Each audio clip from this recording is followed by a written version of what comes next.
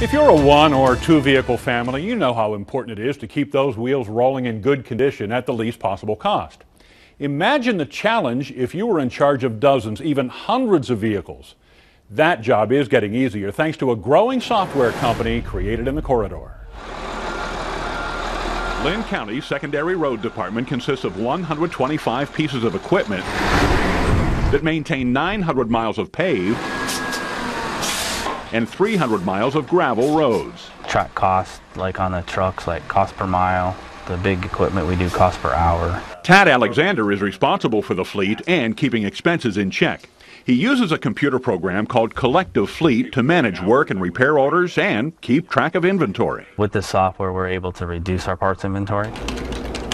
The software is a product of this Cedar Rapids company. Collective Data has government, utility, construction, and transportation clients throughout the United States and beyond. We have a number of systems up in Canada, and we also have a couple implementations over in Africa as well. Like so many entrepreneurs, 40-year-old Juanes started the company in a basement 18 years ago and did anything he could to make money. We built home-built computers for like accounting firms and churches and stuff like that. We created websites, back when websites were just starting to emerge. During the course of those endeavors, Juanes wrote a simple vehicle maintenance program and soon discovered the complexities of fleet management.